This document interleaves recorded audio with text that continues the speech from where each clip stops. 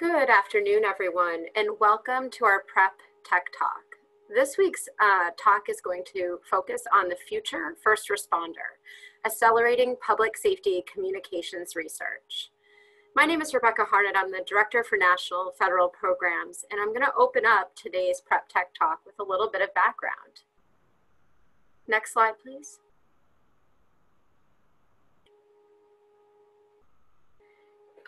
First of all, thank you all so much for joining us. We realize everyone is very occupied in the current response efforts to COVID-19, as well as some of the severe weather events across the Southeast United States. With that, we'll cover some webinar housekeeping issues, and then we'll move into a little bit of background on NAPSG Foundation. And then I have the honor of introducing the team on the Future First Responder with the NIST Public Safety Communications Research Division.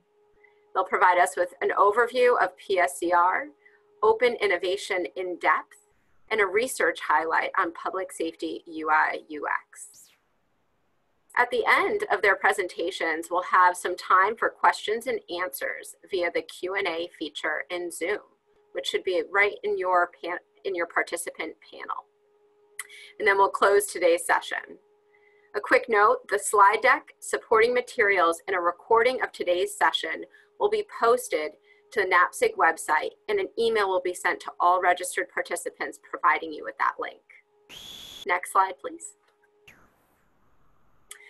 A couple of updates we wanted to share regarding web conference security. NAPSG has implemented a number of different security measures in our Zoom platform. All attendees and participants are muted upon entry, and only the host can unmute a participant. This is set up to help prevent background noise as well as additional security. The ability for chat to chat between participants has been disabled. Only the host and panelists are provided with a secure and unique login to be able to share their screens.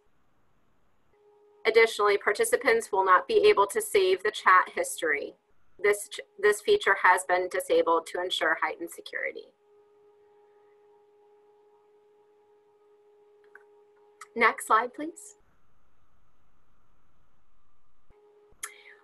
Lastly, we encourage you to engage and participate throughout today's Prep Tech Talk. Due to the large audience, all participants are muted for the duration of the session to prevent background noise. Please use the Q&A functionality within Zoom for your questions. We'll be taking some questions right within the Q&A feature and answering them via that function, as well as taking some questions at the very end, which we will moderate with our guest speakers today. Next. A couple of things we wanted to highlight, given that we are currently deep into COVID-19 response, is that NAPSG Foundation is making a number of different resources available to our members and communities to support you in your response and recovery efforts. The link provided on this screen can take you right there to where those resources are available today. Next slide. And for those who are new to our organization, I want to provide a little bit of background regarding the National Alliance for Public Safety GIS Foundation. Our vision is that a nation of emergency responders and leaders are equipped with the knowledge and skills in applying technology and data to change the outcomes for survivors. We were established nearly 15 years ago as a 501c3 nonprofit organization. And today we have a national member network of over 20,000 local, state, tribal, territorial, public safety leaders, first responders, and technologists and GIS staff.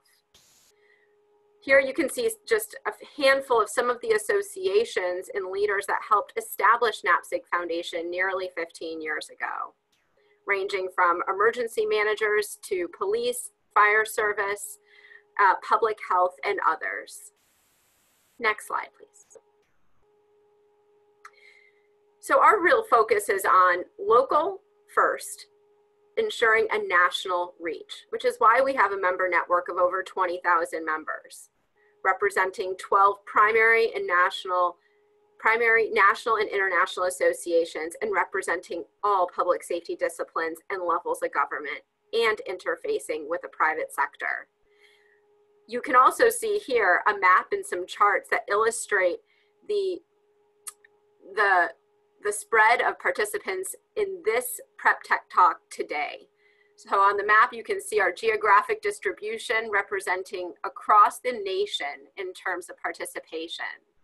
And then the pie chart on the upper left-hand side can illustrate the breakdown of participation by local government, private sector, federal, state government, NGOs, and others. Additionally, you can see participation by primary public safety discipline, ranging from emergency management, 911 dispatch, EMS, search and rescue, and many others. Next slide. So how we do what we do at NAPSG. Provided here is a slide that illustrates the framework that we support our community nationwide, and that the foundation of our organization is providing and developing and delivering national guidelines and standards, defining those standards and promulgating consistent best practices across the country. We also foster regional collaboration through different exercises, simulations, and initiatives. And then we provide capacity building opportunities in using innovative technology through education and training. And we transfer valuable knowledge and skills through technical assistance. Next. So our objectives for today, we want to ensure that you have an opportunity to learn about federal research developed to advance first responder communication technologies, receive valuable information about upcoming funding opportunities, as well as how to get involved and join the community, and gain insights on the most anticipated 2020 research news and impacts across technology areas directly relevant to support our first responder community nationwide. Next.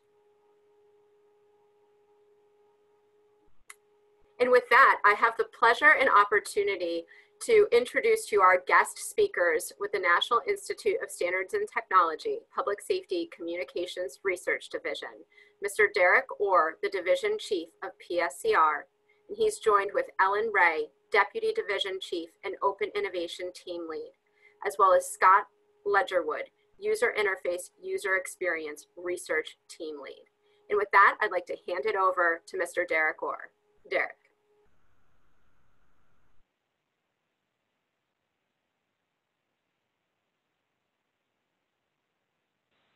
All right.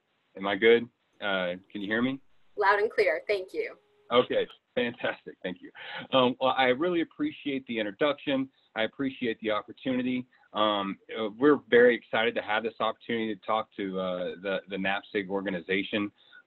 It's really an honor to be able to utilize your network and reach out to members that we may not otherwise have crossed paths with. And for us, it's so important to get as many people involved in our program as we can, and being able to partner and interact with organizations like NAPSG only allows us to reach more people and have a larger impact at the end of the day. So thank you for your time, and thank you for, and thanks to NAPSG for setting this up for us. So I'm going to start today with an overview of the program to baseline everybody about who we are at the Public Safety Communications Research Program and what we do. And to start that off, really, I want to give you an idea of where we sit within the federal government and within the Department of Commerce. So NIST is the National Institute of Standards and Technology is an organization within the Department of Commerce. And underneath NIST is a new laboratory that was created in 2014.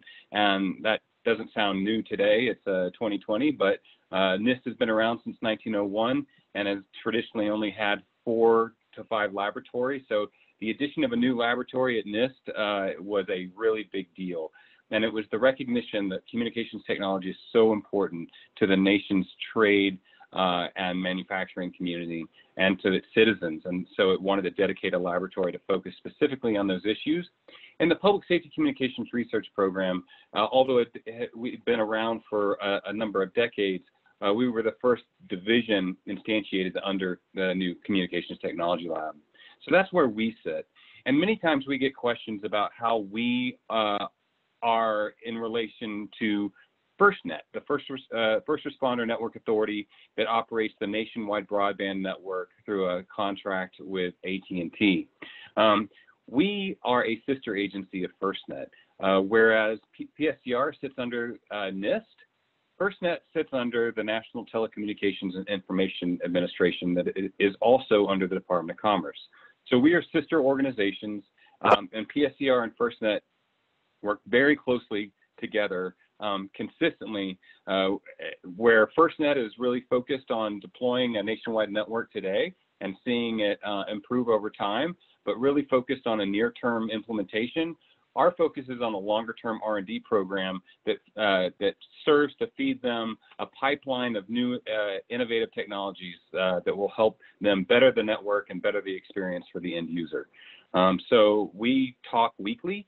And even in the legislation that I'll talk about in a few minutes, we are tied at the hip. And so we're very closely partnering in all of our efforts. And in fact, they established their CTO office out here in Boulder, where we're situated, and because they wanted them to be closely linked to the PSCR laboratory.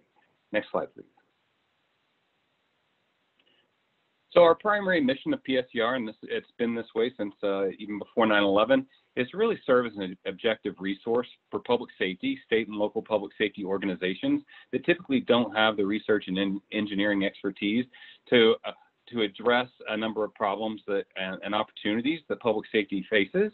And so we serve as that engineering expertise to work with public safety organizations, help them define and understand the requirements, turn those requirements into technical specifications, take those technical specifications into standards bodies, and then work with industry and academia to help those products over time, one, meet the standards and understand where necessary those standards might need to be changed, the requirements might need to be changed to adapt to evolving technologies and evolving user needs. So that is our primary mission, is to serve that community. Next slide, please. Traditionally, we came from an environment after 9/11 of focusing on interoperability issues for land mobile radio use between public safety agencies, and that was our background. However, around 2007, 2008, it became obvious that the country was moving in a direction of providing a nationwide public safety network to our first responders, where one responder could roam across the country and be able to speak both back to their home agency as well as to any agencies they might be working with. So we started to pivot away from legacy technology of land mobile radio and really focusing on what that future first responder would look like, how they would operate, and what needs to be done to get them to that future vision. So that's where we stand today, and that's where most of our effort is focused on currently. Next slide, please. So although we've been around since before 9/11, a very unique event occurred for us. We were typically funded by other agency funds up through 2016, and we probably operated off of an average of around $6 to $7 million a year. However, in 2012, a very unique thing occurred, which was the passage of the Middle Class Tax Relief and Job Creation Act. And that's what created FirstNet. And it provided the public safety community in the United States with 20 megahertz of spectrum, which was an incredibly large amount of spectrum for our public safety community, and $7 billion that would be derived from spectrum auctions that were going to be held in the following years after 2012. So that was a very large sea change for public safety in the United States. That legislation also provided NIST with $300 million to support research and development that would help public safety take full advantage of that nationwide network and see them advance their capabilities into the future. So where FirstNet was able to borrow from the Treasury immediately in 2012, PSCR had to wait for the spectrum auctions to actually be held and receipts to be deposited into the Treasury. So although we knew money would be coming, we didn't actually get that money until 2016, and really didn't get all of the money until the end of 2016. So we became fully operational in about 2017. And the money came with a caveat, which is It expires September 30th, 2022. So we have really a 6-year period in which we knew we were going to be operating and executing a very ambitious R&D program for public safety, really a once-in-a-lifetime opportunity. So we started in 2013, really focusing on working with our stakeholders in industry, academia, public safety, and especially FirstNet to identify and roadmap areas where once we got the money, we would hit the ground running and start focusing on.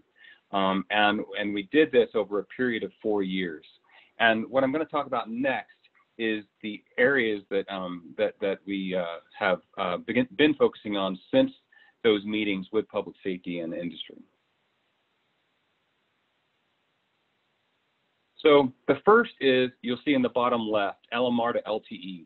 So this is to ensure that for the period of time that a public safety user shows up on scene with a land mobile radio device like they use today, and somebody else shows up on scene with a new FirstNet broadband device, that they will be able to communicate across networks. So that is really the focus of that area. Next to it, you see mission critical voice. And that is about ensuring the capability of bringing forward from those land mobile radio technologies, the core voice communications capabilities that need to be on a broadband device before public safety could ever consider not using land mobile radio. And when we say that, what we really mean by mission critical voice is 1, push to talk communications, 2, efficient group communications. So public safety doesn't talk one-to-one, they talk one-to-many, and that can put a stress on the network. So that it has to be engineered correctly so that you don't burden the network with that communications. And then 3 is direct mode communications, so device-to-device communications. Public safety relies on that to occur if they go into a basement of a building and don't have the ability to reach back out to the network, or they're in the middle of nowhere in a wildland fire scenario where there is no network coverage. They can still talk device to device. That is a core capability. And in all 3 of these areas, our LTE devices that we're carrying around today weren't really developed with those capabilities in mind. So this whole area is really focused on bringing those capabilities forward for public safety.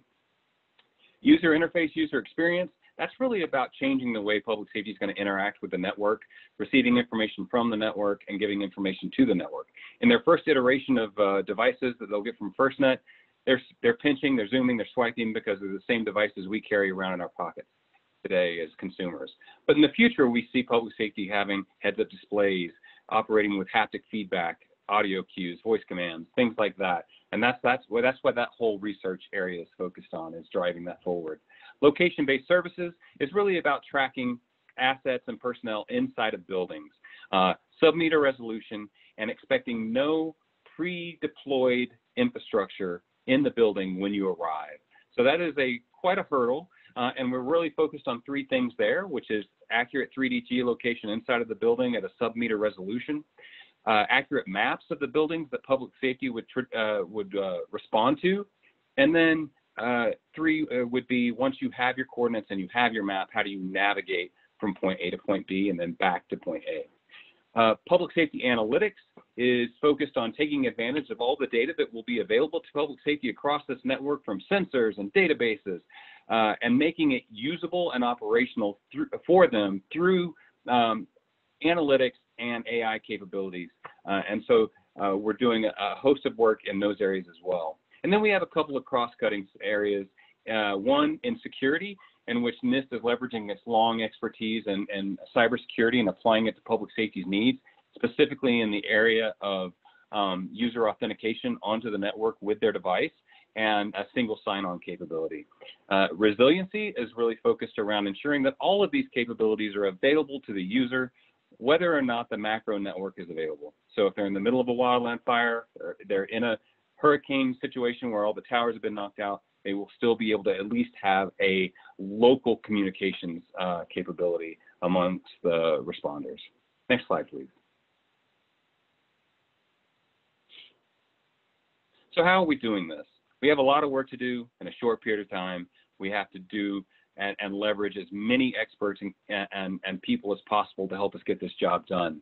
So we certainly bring to the table a lot of expertise within NIST. So right now we're employing about 100 researchers in NIST across the laboratories that are applying their expertise to these public safety portfolios. And so that is, many of them are focused on things like developing the measurement methods by which we would even determine success or what success looks like in these areas. However, we also know that we have to bring on board many external researchers and experts and companies to help us achieve this in such a short period of time. We're doing that through external research, through grants and cooperative agreements. To date, I believe we've given out over $60 million in grants to over 162 entities worldwide.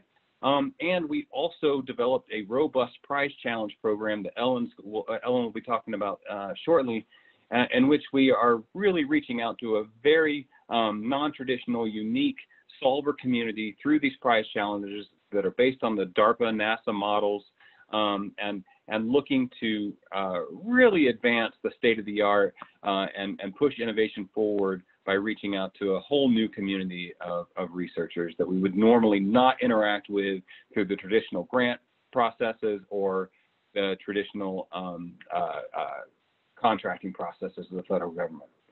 So the following slide, this map represents the entities that we have funded to date through both of our grants, our cooperative agreements, and our prize challenges. So we now have a large worldwide network of researchers focused on these issues. If we would have just backed up the clock 3 years ago, there would have been a dot in Gaithersburg, Maryland, and a dot in Boulder, Colorado, where the PSCR is headquartered.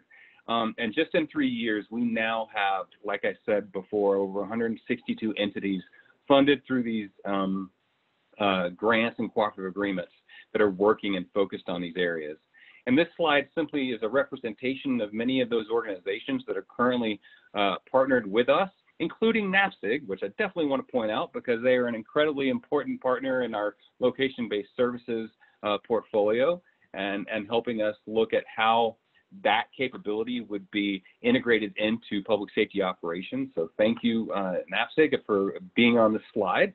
But as you can see, we have a number of world-class organizations and companies that have joined this effort and that are they're going to allow us to make this whole program a success. Next slide, please.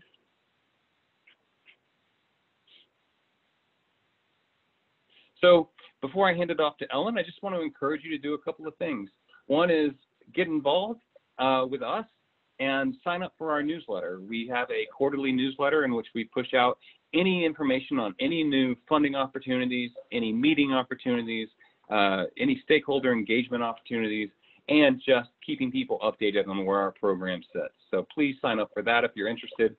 And two, visit our website. We put a lot of effort into putting all of our information onto our website, and so it's a great resource, including all of our past conferences. All of our presentations are on there, and I encourage you to go and interact with that. Next slide, please. So what I'm going to do now is I'm handing this over to Ellen Ryan, who is the lead for our Open Innovation team, and from my point of view, more importantly, my Deputy Division Chief that keeps everything going and on track at PSCR. So with that, Ellen's going to talk about our Open Innovation program that she has really been instrumental in creating over the last 4 to 5 years at NIST. So with that, Ellen, take it over. All right, thank you, Dereck. And I'd also like to thank NAPSG and all of you participants for joining us today and giving us the opportunity to talk about our program and especially our Open Innovation program. So before I start, I would like to say, one of the exciting things that I've learned about our external research that we are able to conduct either via our grant programs or through the Open Innovation program is how they have allowed us to bring a heightened awareness across new innovator communities, to teach them and to help them and to work with them to solve the communication challenges that are faced by first responders. It's really been an exciting journey for all of us. Now I'm going to give you just a little bit more detail on one of our 2 external programs, and that is the PSCR Open Innovation Program. Next slide, please. So when I say open innovation, what does that mean? Open innovation can mean a lot of different things to different people. Some people refer to it as crowdsourcing, citizen science, hackathons, codathons, grand challenges, prize challenges. Of these entities, we use prize challenges to make up the main part of the PSCR Open Innovation Program. Next slide, please. Thank you. Now, we have found that there have been many benefits to our research by using prize challenges. I'm just going to talk about a few. First, the resulting solutions. We have found that they employ a mix of external researchers. This allows us to take advantage of other people's skill sets that we probably would not have within our own organization. Also, we found that the competitions stimulate private sector investment by creating what we term as an innovation pipeline for the prize winners. PSCR will soon be launching 2 new pre-commercialization programs, which will be open to past federally funded awardees. This will be in the form of a pre-commercialization grant that will offer resources to continue with the technical demonstrations with first responder use cases or to provide technical business assistance. And we also will be hosting a virtual accelerator program. Next slide. Now, we have gotten feedback that there are many benefits to participants as well. You know, in general, PSCR prize challenges have a shorter term timeline than our usual grant vehicle, which means that the participation and the results come relatively swiftly. We also strive to eliminate barriers of entry for all of our prize challenges. Having open requirements help us to accommodate companies and teams of all sizes and resources. And then, of course, through various submission types, we can recognize different capabilities and skill sets that can all be used to solve various types of problems. Next slide, please. Thank you. Oh, little leg. There we go. Past challenges. I just want to briefly mention some of our past challenges. The Prize Challenge program started in mid-2017, and through 2019, we were able to award about $1.5 million in prizes. The one thing I'd like to point out is the diversity in our Prize Challenge program. We've had solvers create a series of PSCR information videos. We've had innovators participate in the first flight and payload drone challenge, as well as implemented virtual reality to help evaluate the user interface and the user experiences for first responders. We're also addressing privacy issues in public safety data analytics. For example, the differential privacy synthetic data challenge is where participants created new differential privacy algorithms for what we call data de-identification, or the ability to mask out personally identifiable information. This allows the use of these data sets across multiple public safety groups while keeping people's personal identifiable information a secret. Next slide. So what do we have going on now? A lot. So please come solve with us. Some of our recent opportunities include the Tech to Protect Challenge. Here we held 10 codathons across the U.S. in solving 10 distinct coding contests, addressing the communication challenges that are faced by first responders. Now, these 10 live events gave us a rare opportunity for us to give participants the direct experience of working with first responders and FirstNet engineers over a period of a weekend. It was very personally gratifying for me to see the interactions and the enthusiasm of these coders as they worked hand in hand with public safety and they grasped the needs of the public safety and communications. The final Tech to Protect event is where we have invited the best of the best 25 teams to participate, will occur online the last week of April, so just here in a couple of weeks. Another exciting challenge that we recently concluded is in the area of security, and it was expanding the SIM card use challenge.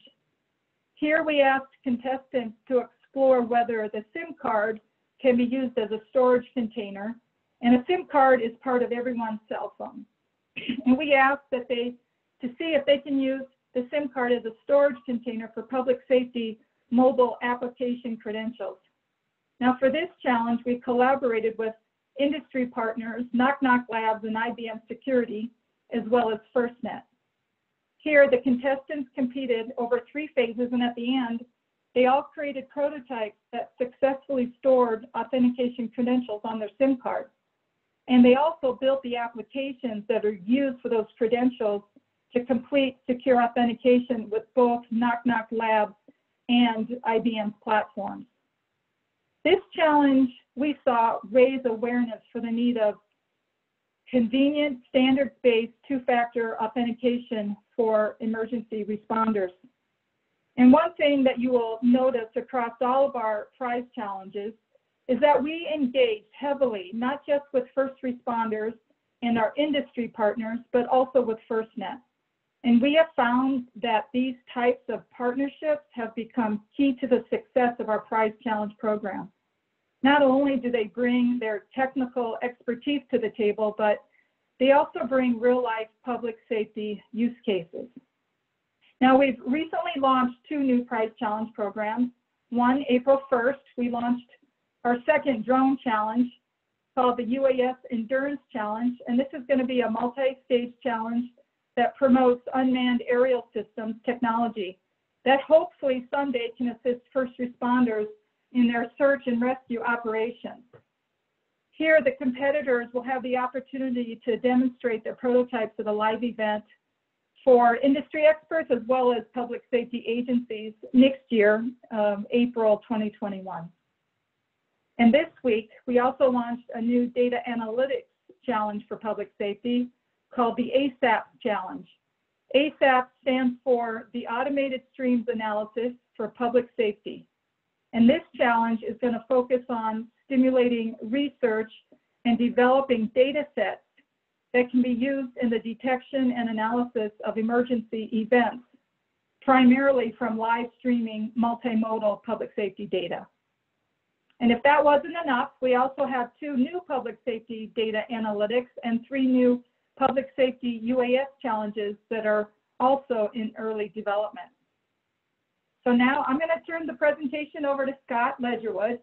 Scott's the lead of the user interface, user experience portfolio that Dereck talked about earlier.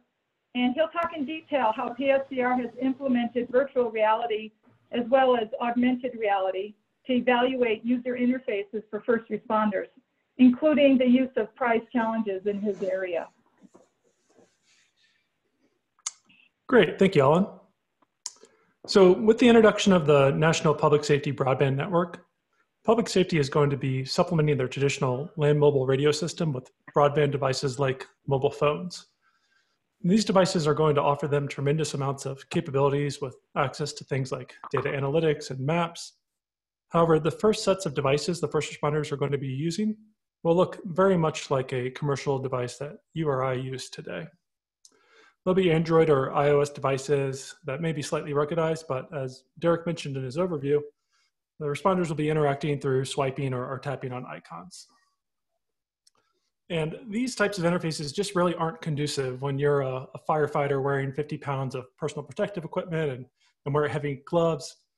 So within the user interface, user experience portfolio, we're really devoting a large amount of our research to better understanding those user and operational conditions and towards the development of future user interfaces like heads-up displays, haptics, vocal interactions that'll fit the first responder needs.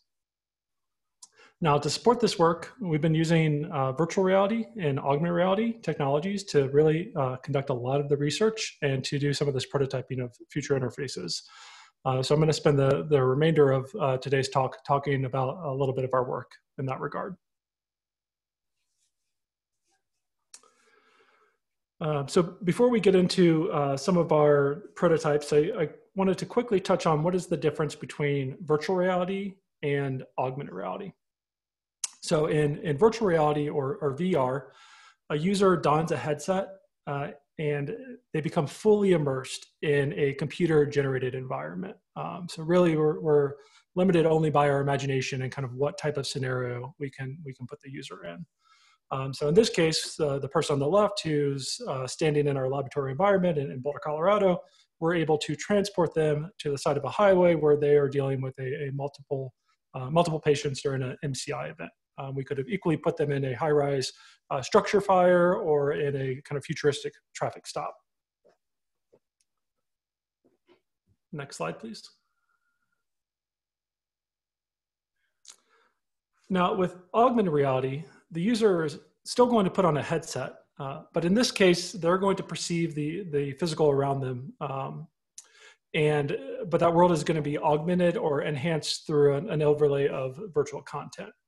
And this content could range from things like heads-up displays or holographic models, but the idea is that the user is going to continue doing their regular task in that real-world environment. Next, please. So at PSCR, we're really like the idea of using virtual reality as a test bed for developing, testing, and prototyping these different types of user interfaces that we've been talking about. It lets us create realistic conditions and scenarios for the various first responder disciplines while maintaining a low cost and a low risk. And it also maximizes the replay and repeatability we can get out of these environments so that we can measure the different impacts of these various prototypes. To date, we've developed a number of open sourced virtual reality environments that can be used by developers, and those are all available on our NIST GitHub page. And to encourage the usage of this testbed and to push for innovation in this space, we've launched several prize challenges where contestants could leverage these tools and these capabilities. So back in 2018, we launched a challenge that basically tasked contestants with coming up with this ideal heads-up display that could convey navigational information to an end user. So kind of taking all the R&D that's going into the LBS research area and looking to the future where we know the mapping information, the indoor localization of the individual and the victim's location, as well as all the potential hazards along the way. How do you take all that data and compile it together and then convey that to a first responder, in this case, in an intuitive and non-invasive manner? So we launched the challenge in early 2018. We gave the contestants access to one of our virtual environments, in this case, a complex office space that had various hazards and fires that blocked certain navigational paths. And we placed some victims in various office locales. And the contestants took all this data and then they developed these solutions that would help the user navigate as quickly as possible to that victim's location and then back to the exit. And what we found that was really interesting is that heading into this challenge, everyone thought, you know, a map, a mini map, that is absolutely what I want to know. I want to know the location of and the layout of the building and where I am at any given point in time. And what we actually saw is that those solutions actually performed the worst from a quantitative perspective, a performance perspective, in that the users had to continuously reference the map and kind of reorientate themselves and where they are and where they're headed. And what ended up being a tie for first place, the most simplest solutions that were created was basically drawing a clean navigational indicator, a line or arrow in front of the user that could direct them to the location as quickly as possible. Next slide, please. So last year, we wanted to kind of build on the successes of that heads-up display challenge. And we wanted to focus on a different type of interface, in this case, haptics. So haptics are kind of like a tactile vibration feedback mechanism. So think like if you tap on your phone, if your phone's set to vibrate and buzzes, it's that type of interface, right? So we're going to see, are haptics conducive to the various first responder tasks and the environments that they operate in? And what is the potential of this type of technology?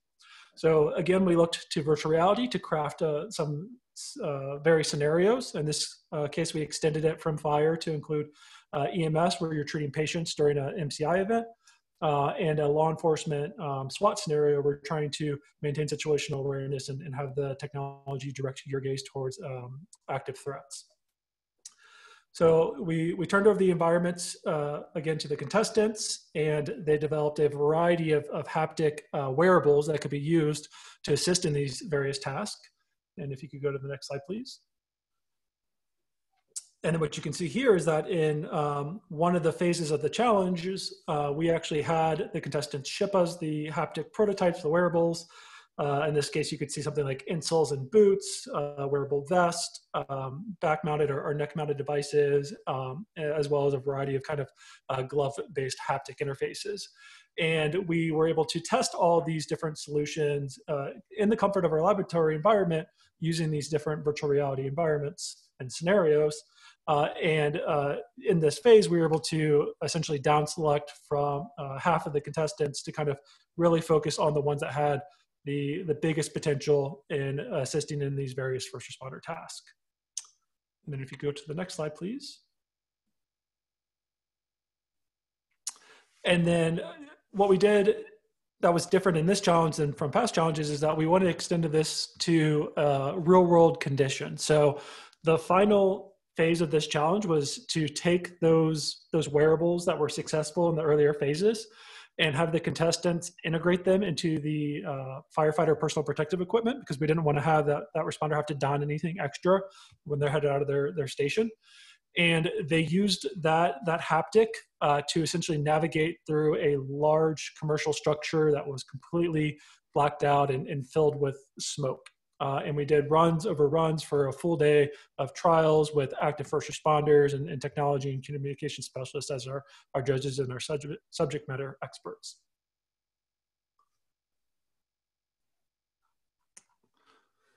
So on the augmented reality front, we've talked about visual aids as a potential user interface.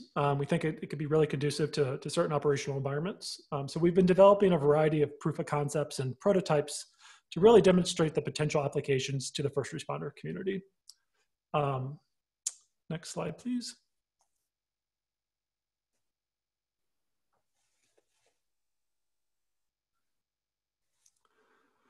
So one of our early prototypes that we started with was a potential training application. So in this case, we worked with ATF, Alcohol, Tobacco, and Firearms. And within ATF, they have an explosive ordnance division. And we were talking with them about developing a potential training aid that could be a more immersive experience than kind of traditional means of instruction. So they provided us with this inert IED device. And our developers took that and modeled it into 3D and essentially created this 3D model that could be viewed as a holographic image using an augmented reality headset.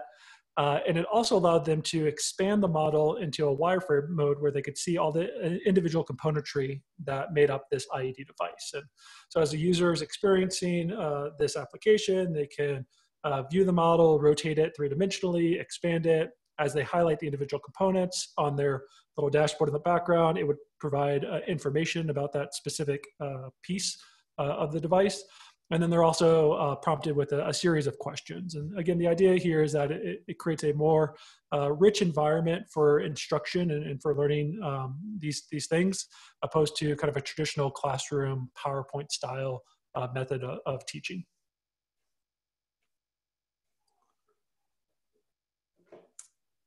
So to make augmented reality really work, you need to know what your position is, and not only where you are as a person in the world, but where are the entities around you that you may want to interact with. And in addition to that, you also want to know kind of your general pose and orientation. So essentially, where are you looking in the real world?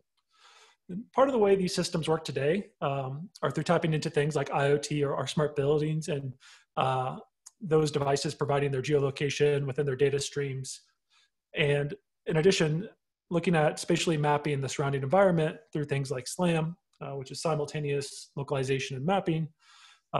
They're using a variety of sensors like IMUs or infrared or depth cameras that are located on the augmented reality headset itself.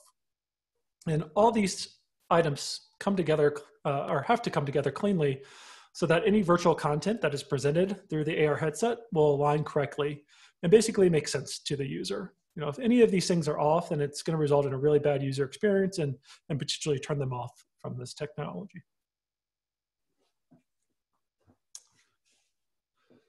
So last month we had a location-based services workshop with NAPSG out at PSCR in Boulder. And during that time, we were able to demonstrate one of our AR prototypes that uses our Visio software to project and allow for interaction of a 3D model. And in this case, we took a slice of our building that was mapped out using LiDAR and built an incident command prototype that could be used as a more immersive means of tracking a response than compared to a traditional whiteboard and marker method. So here we have two gentlemen actually wearing different AR headsets, a HoloLens and a Magic Leap device, and they're able to interact with and annotate this model in real time, you know, potentially including things like entry point or call origin or other items of interest. And I heard that these two individuals may have registered for today's session, so I do appreciate both of you being part of this presentation. Next slide, please. So we've covered a lot today from a PSCR perspective on kind of our research areas and our past and present efforts across the different portfolios. I just wanted to touch on a few that I think are specifically relevant to the audience. So back in 2017, we launched a large-scale funding opportunity called Public Safety Innovation Accelerator Program. And this spanned pretty much all of our research portfolios at PSCR. And resulted in over 30 awards being given to various industry and academia to work on a variety of efforts. But within that space, around the location-based services effort, we had researchers working on new IMUs or chipsets or improved ways to triangulate location and provide better indoor localization and pre-planning capabilities. In addition to that, last year, we awarded the Point Cloud City funding opportunity to 3 cities that teamed up with PSCR. And through that, those entities are using LiDAR technology to map out various buildings and structures within their communities and turn that into a rich 3D point cloud data set that could be used for future research activities. Now on the UI UX front, we launched an opportunity in 2018 and had a variety of academia and industry work with us to start prototyping and developing some of these future user interfaces that could be used by the public safety community, and really take into consideration the potential for physical stress and cognitive overload and other elements to ensure that it's going to be a very useful tool for the context of the operation for the end user. And then lastly, I just wanted to touch on the new iAccess funding opportunity where we've teamed up with NAPSG to really kind of take all these technology and research outcomes that are coming to fruition across the board and help us get these in the hands of the first responder community from an operational perspective and ensure that the community is trained up and is aware of all these great capabilities that are coming out of PSCR. And with that, I'd like to hand it back over to Rebecca. Great, thank you so much, Scott. So we just wanted to share a little bit about what NAPSG is doing in support of iAccess as a part of our NIST PSCR partnership. So earlier this year, we established the iAccess Working Group, which is a working group of local first responders and leaders that are charged with providing thought leadership and subject matter expertise on indoor mapping, tracking, and navigation. We also released last year the National iAccess Questionnaire, which is an opportunity for us to understand requirements and understand the existing adoption of indoor mapping, tracking, and navigation technologies. And by way, I'd just like to offer it, this is a call to action. So if you are with a first responder agency, we strongly encourage you to take 5 minutes to complete the questionnaire. And there will be a QR code also at the end of today's presentation. It's a great way to get involved and include your agency's experience and what you've done in terms of adopting some of this tech. Additionally, coming this June 2020, we'll be launching the iAccess Innovation Toolkit and Community. We're really excited about this, and this will be publicly available for all of you to use the toolkit as well as engage and join in the iAccess community. And I'll be giving you a sneak peek as to what that iAccess platform is going to look like. And as well, currently we are in the process of developing a web-based best practices guide for implementing indoor mapping, tracking, and navigation technology. And one thing I'd like to mention about this is that it is not a technical guide. This is a practical implementation guide for first responder agencies to be able to use in guiding the way as to how they adopt and implement the latest and innovative technology. And lastly, I'll just mention that we will be conducting, as a joint effort with NAPSG and NIST PSCR, an iAccess workshop as a part of the 2020 NIST PSCR Broadband Public Safety Meeting. I included a link to where you can go to get the latest information about that meeting and consider participating. Next. So provided here is a preview of what is to come this coming June in the iAccess Innovation Toolkit and Community. You can see this whole environment will be virtual and highly engaging and dynamic, and an opportunity for you to engage directly peer-to-peer and have some great interaction and support of indoor mapping, tracking, and navigation. And with that, I'd like to hand it back over to Scott. Thanks, Rebecca. So again, I know that everyone's heard a lot about kind of our recent challenge opportunities, and I just want to kind of take the moment to do one more shameless plug about a recent challenge that we just launched within the UI UX and the IoT research areas of PSCR. So the Chariot Challenge, it's really focused on improving public safety response by accessing IoT information through more usable interfaces. And it's actually split up into two contests, one focused on the augmented reality community, tasking them with creating heads-up displays and holograms for first responders and incident command. And then the other is targeting kind of the data scientists and research communities within the IoT space. So within the Chariot Challenge, contestants are going to be building applications that leverage IoT data from personal area networks and smart buildings and smart cities, and creating these visual aids that provide actionable information to the first responders. And these applications will be used by our judges, active first responders, and technology specialists to complete a variety of tasks for 4 different scenarios: active shooter, flood, wildfire, and a mass transit accident. The total prize purse of this challenge is $1.1 million. And we're looking for public safety to be a large player as part of this challenge. We think incorporating the user, the first responder in this case, in the development process really results in better solutions. And PSCR has included prize awards for first responders to work with contestant teams and to support their time and travel for potential training and feedback and collaboration with the contestants. The submissions are due the first week of May for concept papers. However, there's an opportunity for public safety to get involved up until phase 2, which culminates in, I believe, June of this year. So there is still some time to reach out to PSCR and let us know if you would be interested in potentially collaborating in this. More information can be found at chariotchallenge.com. And I just wanted to thank everyone on behalf of PSCR for your time and attention today. We greatly appreciate the opportunity to share a little bit more about our program and look forward to the collaboration with NAPSG in the future. Excellent. Thank you so much, Scott. And also thank you to Dereck and Ellen as well for your presentations and speaking engagements today. We have a couple more slides, and then we are going to cover a few questions and answers. So what we wanted to highlight for you are some opportunities to take action and ensure you know what's next. So as I mentioned a few minutes ago, we highly encourage those with first responder agencies to participate in the National iAccess Questionnaire. Provided here is the link. I've also provisioned it out in the chat feature within Zoom. And then you can also use the QR code as well to be able to participate in the questionnaire. Additionally, we highly encourage folks to participate in the upcoming 2020 Broadband Public Safety Meeting.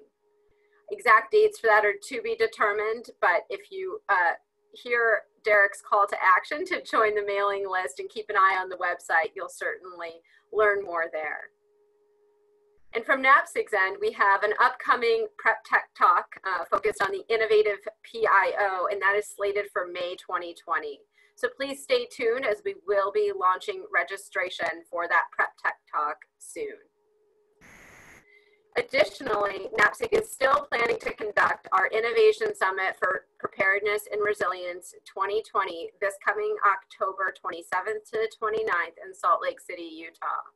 Consider this a save the date and stay tuned for more details and registration opening in late July. Next slide, please. Great. So now I'd like to take an opportunity and moderate just a couple of questions that have come in through the Q&A feature in Zoom.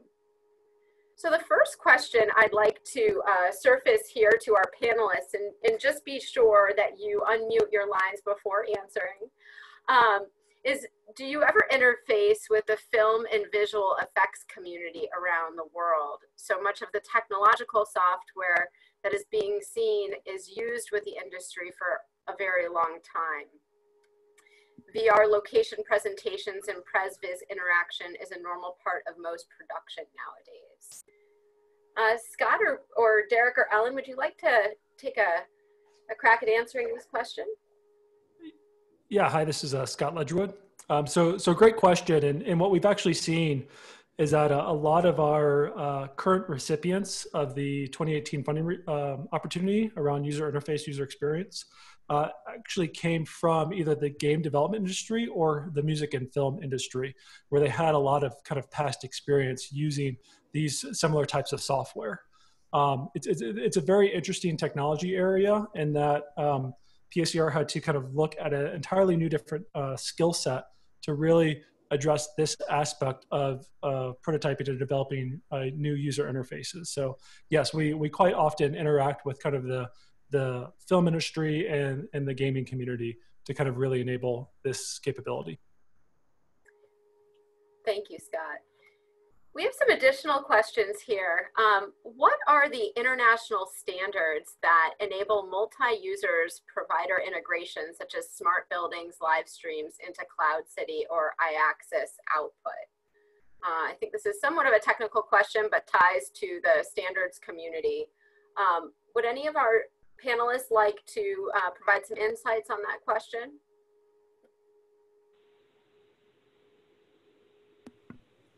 Yeah, so this is Scott again.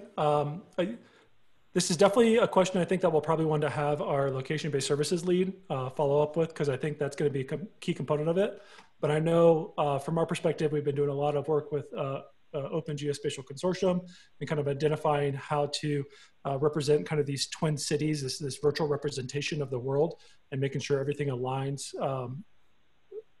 well so the information that's presented to the end user is of high quality.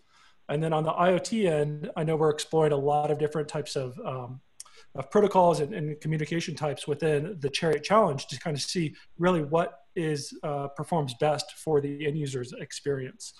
So we'll be looking at things like MQTT protocols for streaming that IoT data, as well as tapping into a variety of cloud services and streaming that content down. Great, thank you so much, Scott. Dereck, did you want to add anything else here? No, I'm good. Scott dealt with that. Fantastic. Okay, excellent. Thank you.